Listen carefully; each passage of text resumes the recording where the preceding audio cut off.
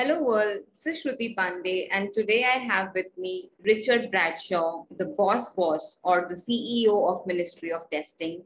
It is very special for me for very many ways, not just because we had Diwali going by, but I actually for the past 2 days have been waiting for this conversation to happen and recording a podcast with Richard, like I told him a few moments earlier, and sharing, the same camaraderie and the same lineage of testing. It is what makes it more special.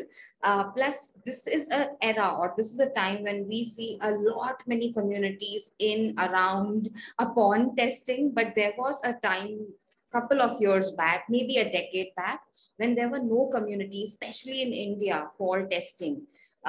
So when I first got to know about Ministry of Testing way back around 2009 or something, I felt really envious of this community and a little missed out on the fact that why don't we have such things in India? And today we have so many of them that I think the developer community would be envious of the number of testing communities we have in India. So without a further ado, thank you so much, Richard. And I am sorry for that long introduction for you and Ministry of Testing, but I just love you both, really. Oh, that's incredible. Thank you for having me. It's really looking forward to this because I'm not sure what you got planned. I'm not sure what you're going to ask me, but the story behind myself and Ministry of Testing is quite interesting. And obviously I know from my own experience that Ministry of Testing has had such an impact on so many people's careers, because I'm one of them, right? Like, I didn't start it, Rosie started it, but I found it a bit like you mentioned it. And it just kept giving and giving and giving to me. And now obviously I run it. So yeah, looking forward to it. Pleasure to meet you. I appreciate your modesty, and it's likewise an extreme pleasure for me also to meet you. And shall I just dive into my questions? Then I have created Sure. 4 of them for you, and I would love to know more about the story because, like you rightly mentioned, there is so much behind the scenes, in front of the scenes about Ministry of Testing and you, of course. So my first question for you is, what does it even feel like to be a part of Ministry of Testing? I feel like I should ask you that question, but I assume you mean like part of the team behind Ministry of Testing, because I think that's the interesting thing. Like, running a community business, I've never ran really any other type of business, but as a community business, I'm as very much as part of my product as I am responsible for designing the product. And that makes it really interesting. Like, I'm not designing a product that I don't use. So, if we're designing events, new initiatives, content ideas, they're usually coming from the fact that I want to digest them or see them as a member of Ministry of Testing, very much as I am the forefront. So yeah, it's really fascinating because we, as I said, I've been using Ministry of Testing. I think I first stumbled across it in 2012, maybe 2011. I'm not entirely sure. And like you said, I had no idea that there was communities. I didn't know people spoke about testing. I didn't know there was books about testing. Like, it was just my job. And then all of a sudden, I discovered this incredible group of people who were so open, so welcoming, willing to share time and content and insights. And like, it just became this place that was like, yeah, just a place to learn and connect. And it was incredible. And obviously now I still have that, but now I'm also got the pressure and the responsibility of how do you keep it going. So yeah, it's an incredibly creative job. It's a great pleasure to be able to create opportunities for people to connect and learn and share. And I'm guessing that's the kind of the other side of it now. I get to shape and design the way that we want, or but to provide opportunities for people to connect. Like like you said yourself, when you stumbled across it, when I stumbled across it. So I know what the product needs to do because I felt it and I've been involved in it, and I now get to do that with an awesome team. So yeah. That is so amazing, to hear from a person who is day in, day out doing this task, because sometimes I feel in this, technology age where we are getting into very flashy, salesy, markety stuff, there are times when, there is a very thin line between community and how they operate and the ethos and values they used to represent for. So I really appreciate your thoughts on how the community should be and how your journey has also been with respect to Ministry of Testing. I also want to further dwell into this part and understand from you because you probably joined in the team or the community as the CEO or boss around 2016 or 15, correct me if I'm wrong.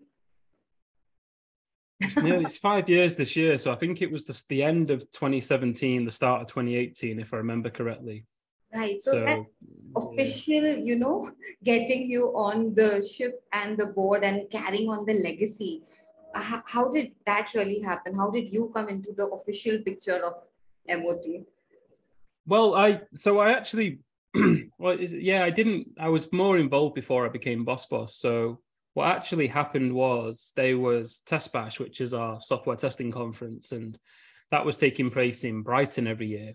Now, I don't know how much you know the UK, but I live in Manchester, and Brighton is a 4-hour drive or like a 5-hour train journey, which I know in India terms is not very far, but in UK terms, incredibly far. And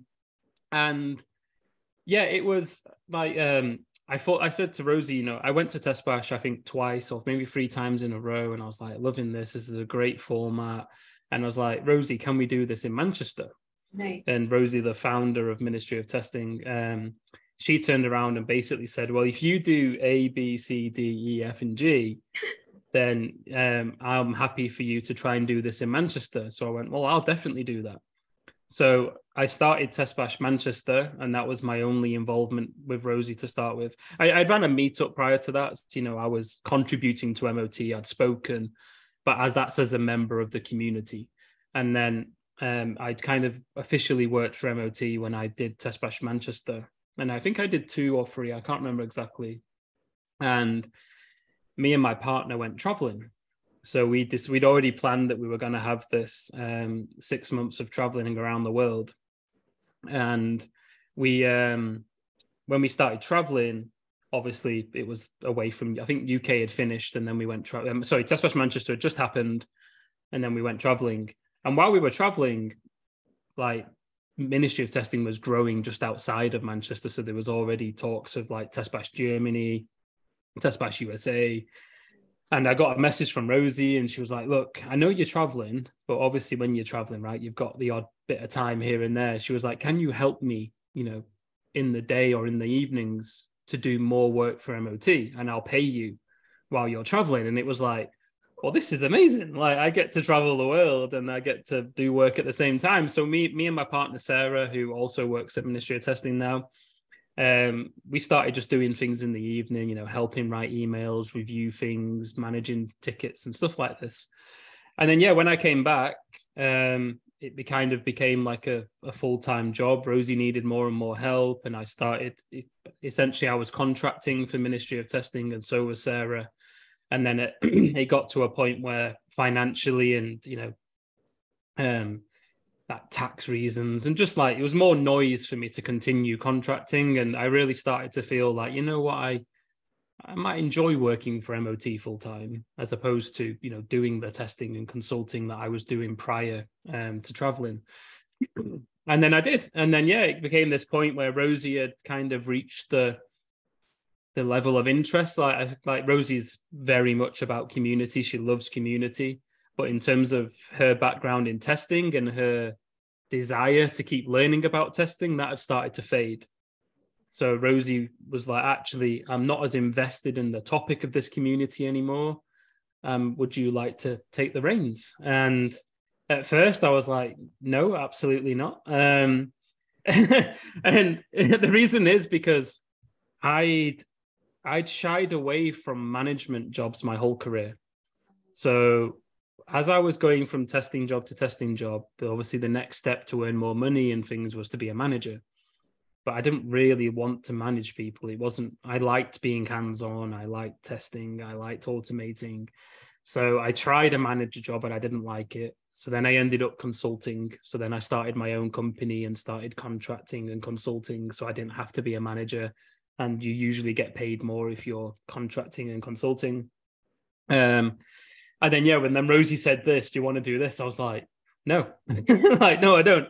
But then I thought about it some more. And, there's a few, the topic of your podcast, like that, it was a great opportunity for me to lead a business that was established.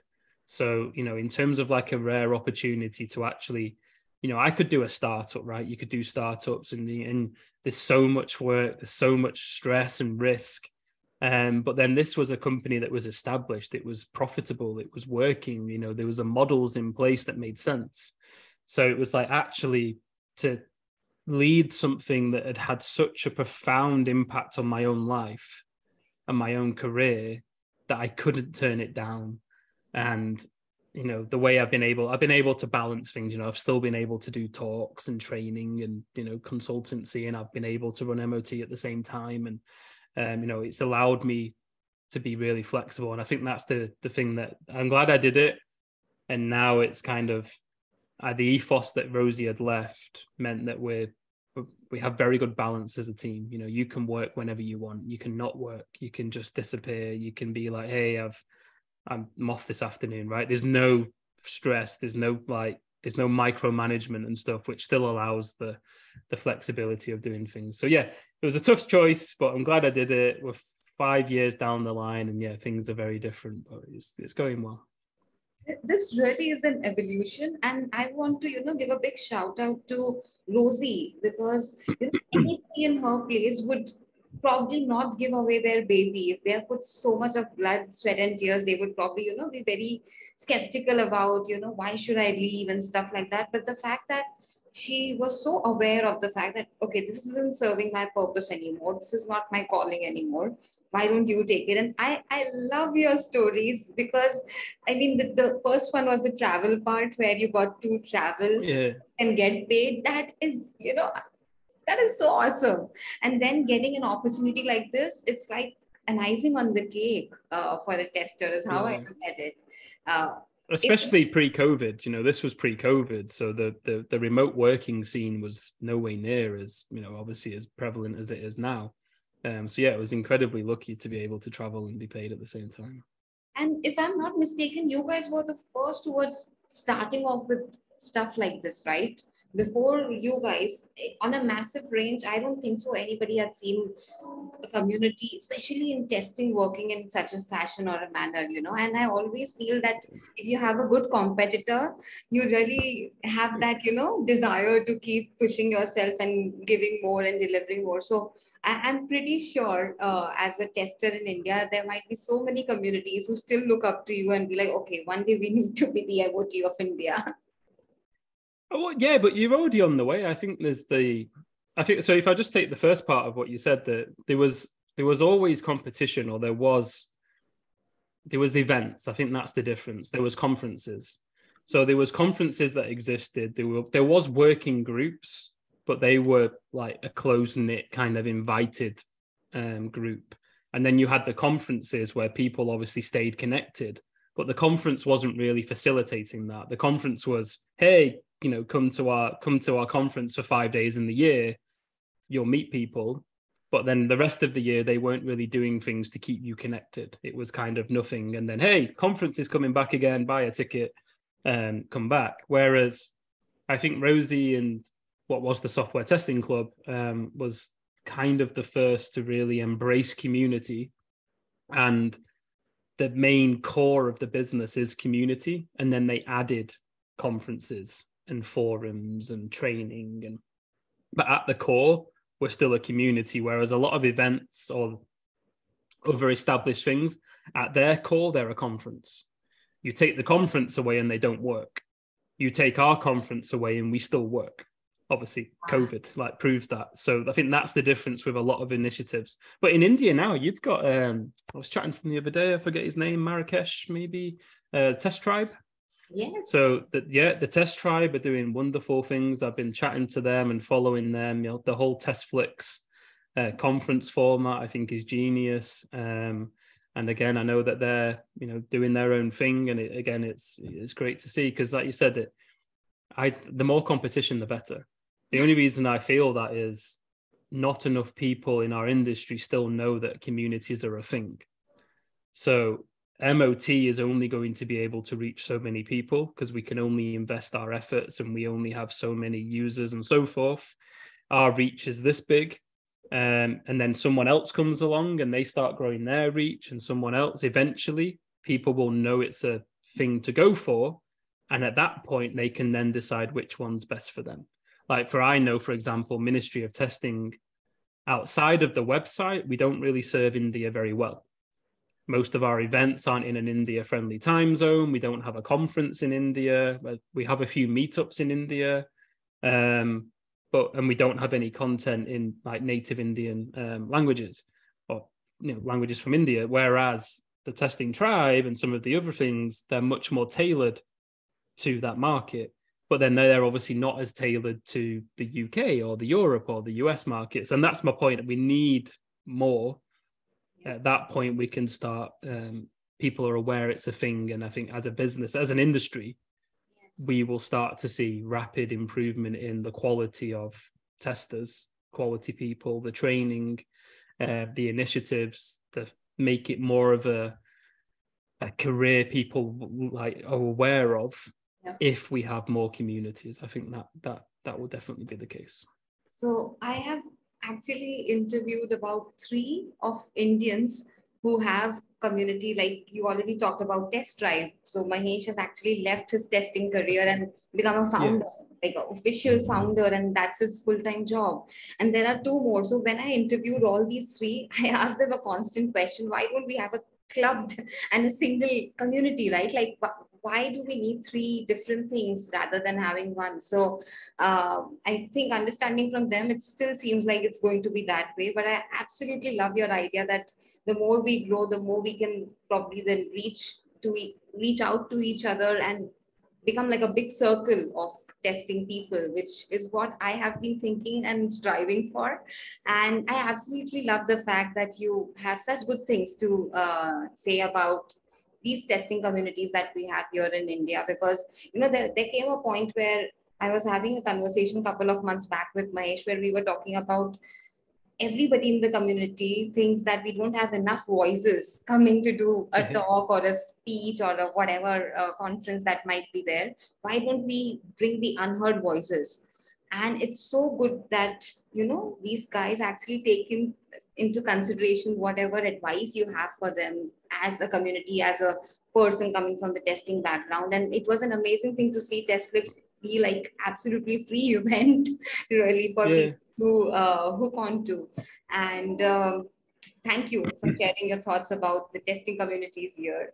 You have something more? But I think, to add to that point, like the reason why we need more as well, though, is like tester sentence coming, right? It's context, it depends. But the models are all very different, right? So hypothetical, I don't have evidence, but I assume like the cost of living in India is probably less than the UK.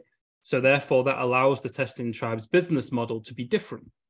So therefore they're able to do things slightly differently, such as something like Testflix, which is obviously a free event, and they went down the sponsorship route. Their sponsorship route is probably a lot lower cost than Ministry of Testing, because their reach is slightly smaller at the moment than Ministry of Testings, for example. But they get that we need more because it gives them the ability to work in their model. It gives them the ability to target a specific country to start with. And then, like I said, in turn, and it's already happening, people want to be a part of multiple communities. And I think the challenge in the future will come, and it's something that I'm considering with Ministry of Testing, is at some point there needs to be a central place that shares everything that people are doing. So instead of you having to check 6 communities every day, we need some mechanism at some point, I feel, that would allow someone to digest the content from all the communities, easily see all the events, something like testingconferences.org, where Chris curates all the conferences. I don't know what that looks like yet, but I spoke to Marrakesh. What's his name? Makesh? I forget his name. Yeah.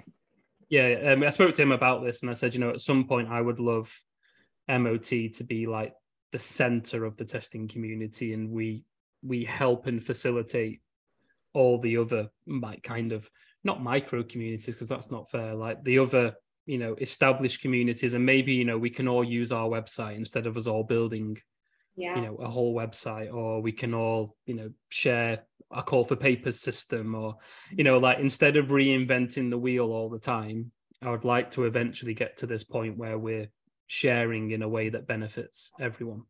But that's a long way to go yet, because Testing Tribe's still relatively new.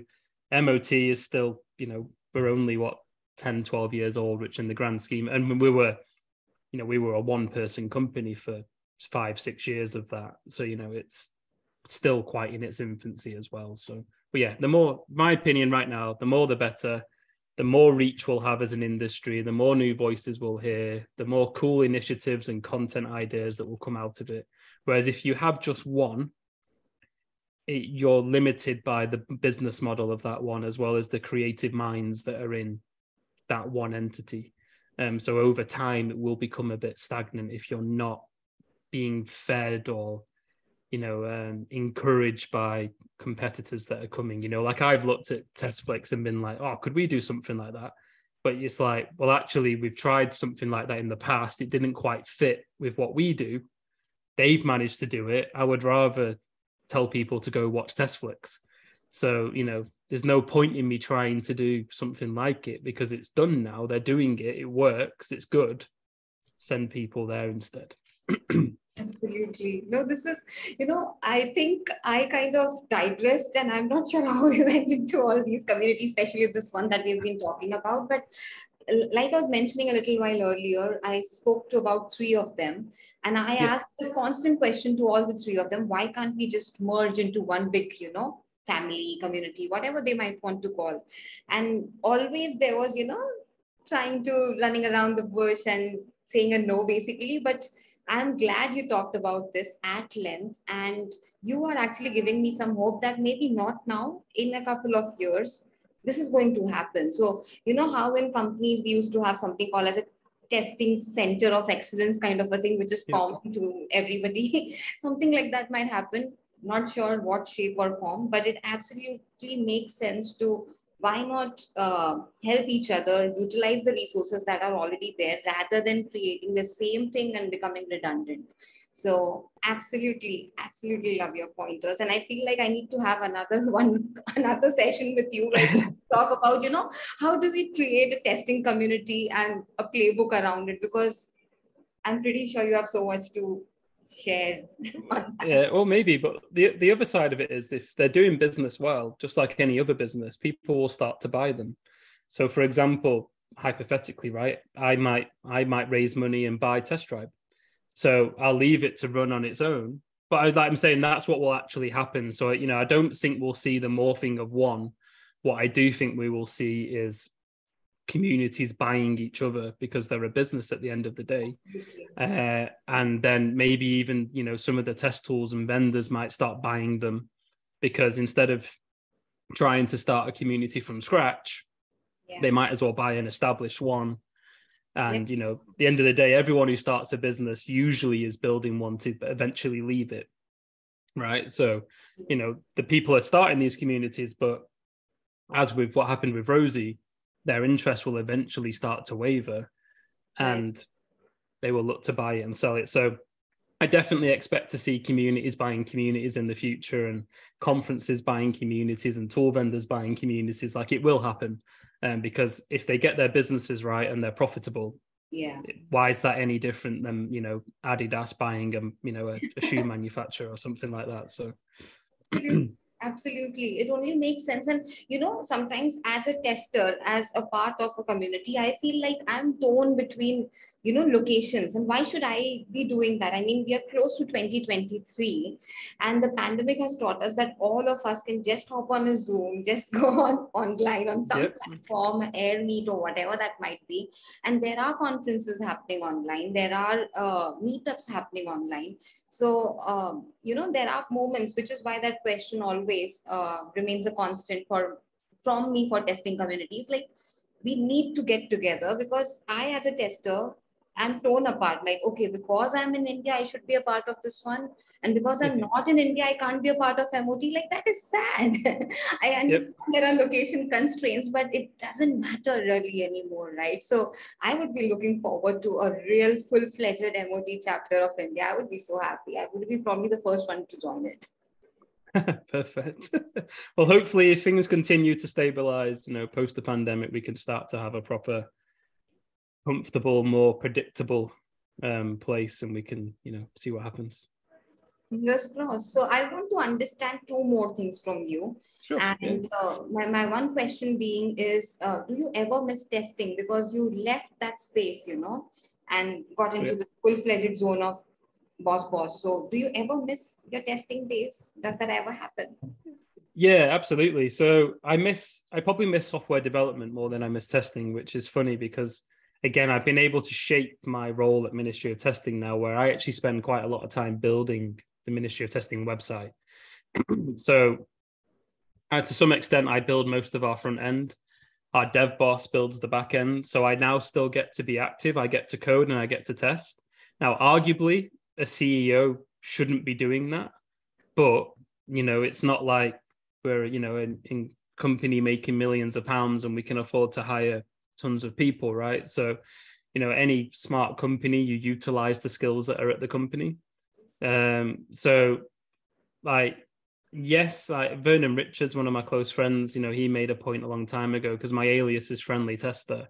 He said at some point you realize that Friendly Tester has to die and Friendly CEO has to be born, because you can't continue to spend all your time learning about the craft of testing. And that's actually happening now. Like, I know a lot more about running a company. I'm learning a lot more about web development and Ruby on Rails development, because that's the skills that I currently need to do my job well. Whereas when I was a full-time tester, the skills I needed were obviously learning more about testing and tools. So I'm never going to detach fully, because I love the craft so much, and I still feel I have a huge amount of knowledge I need to get out of myself.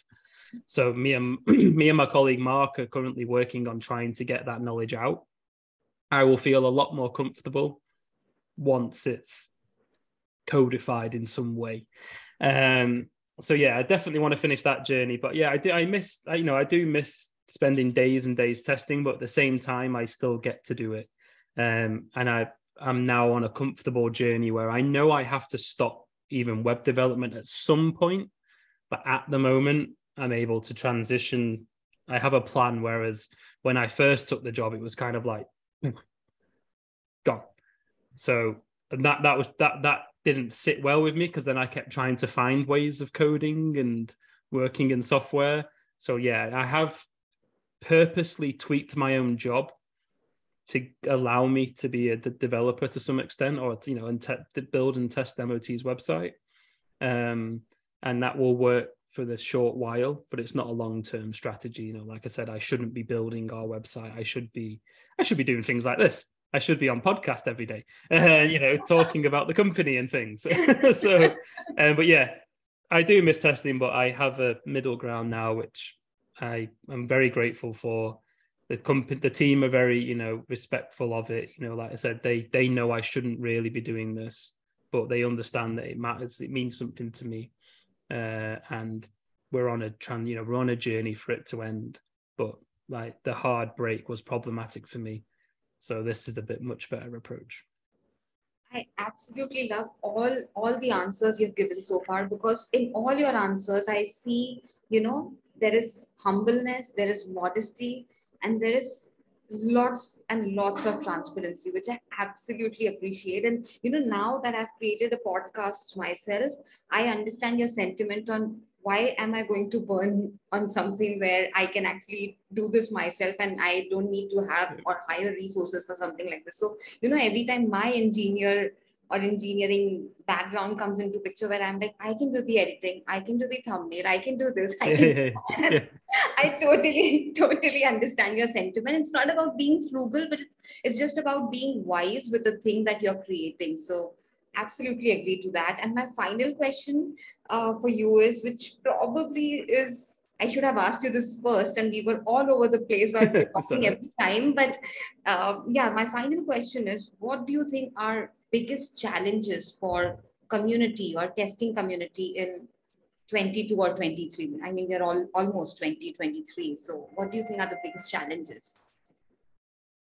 I think there's a few. I think there's still a bias around community, that community should be free. So I think there's a big challenge to find working business models that allow communities to exist and function. Just as you said with your podcast, it costs money to have people, maintaining this community. It doesn't happen for free. So the fact that you're able to go to conferences or write articles or be a guest on a podcast all exists because someone's making that happen, and that person needs paying. So, we need to help communities find models, and we need to be willing to pay for them. Even if it's like, obviously MoT has pro membership, right, which is £25 a month. But, even if a smaller community was like a £5 a month, we need to admit or be open that we got value from a community and be willing to pay that back with how we get value from somewhere else. So if Ministry of Testing enabled you to get a new job, and that job has £5,000 more a year pay, not saying you should immediately do it, but you should feel comfortable giving MoT a small monthly fee or annual fee because you benefited from it. And whereas we still have this stigma around communities free, content's free. And yes, there are things that are free, but their level of quality is no way near the level of a community that has a business model behind it that sustains it and supports it. So I think there's a big challenge there, especially around getting companies to pay for it. So I think when you go to a company and you say, can I pay to join this community? They're like, I'm not sure. Yeah. Whereas historically, if you have any family or friends who work in the science space or medical space, going in and saying, can I be a part of this society or this organization or this membership? Usually it's like, oh yeah, of course, it's no brainer, it's done. You're a part of this association. Whereas with testing and software development, there's still this weird reluctance to pay for it. Whereas things like certificate or certification or some of the larger online learning platforms, it's kind of, yeah, sure. It's like, can I have £1,500 to take a certificate? Yeah, no worries. Can I have £200 to be a member of MoT for the year? Absolutely not. No. How dare you ask for such a thing? Like, even though you're paying £1,000 for 3 days versus paying £250 for a whole year, companies just aren't seeing it. So I think that's the biggest challenge. And then the second one I would say very quickly is just education as a whole. I think as an industry, we are learning far more from community than we will ever learn from certification and degrees and other traditional forms of learning. So again, I think individuals need to start realizing community is the place to learn, and then businesses need to start realizing that as well, and as similar to before, and start funding people to be members of these communities, because you are going to learn and grow so much quicker. Like, you can jump on MoT Slack or forum, ask an incredibly complicated question, and people will answer it. Whereas 20 years ago, you would have to pay hundreds of pounds for a consultant to come into your company for the day. You would literally have that one day and then they're gone. If you call them up afterwards and say, I've got another question, they'll be like, yeah, sure, it's another £200. Correct. Whereas community's giving you all this, but yet there's a reluctance to pay for it. So yeah, that's, I think, the biggest challenge. I again agree wholly to both the points you mentioned. And again, like I was mentioning earlier, I absolutely love your honesty and transparency, because you just hit the nail on the coffin without running around the bush. I love that about you. And while I don't feel like, parting ways and closing this podcast off, because I genuinely feel like we need to have a part two where we discuss about how Let's to create do it again. something. Let's have a part two someday. If you feel free and if you feel that we Absolutely. can, I would love to have you once again, Richard, because there's so much to learn from you, not just in the testing aspect, but also the community aspect. So any parting thoughts that you may have before we wrap this up? No, if you've not joined any of the communities we've mentioned, join them, get amongst it, get involved, and make sure you subscribe to the podcast.